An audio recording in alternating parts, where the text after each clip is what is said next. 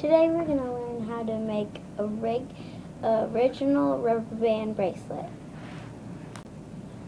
First you have to get a color, and I choose this blue.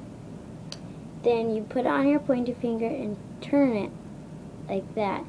Put it on the next to it, and then you choose your other color, and I will choose white, and then you'll do the same thing with it.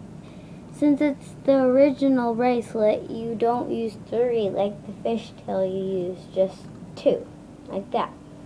Then you take this blue right here and bring it over that finger and do that.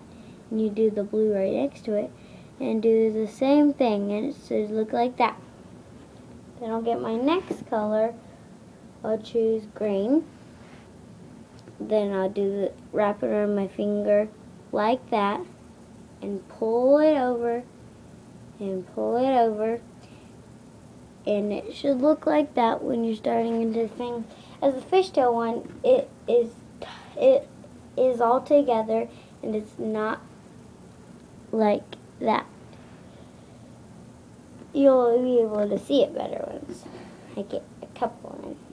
Next color, I'll use gray, like that. Then you do the same thing with this green over, and then you put this one over. You pull it down. Make sure you stretch it out because you don't want it to be tight, really tight, and it looks better. Then I'll get my next color, which is white, and wrap it around my finger like that too.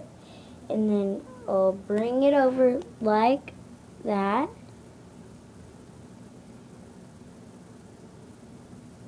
And then you keep on getting the next color until you're finished with the bracelet. Until you get to the length you want at the length your wrist is. Keep on doing it.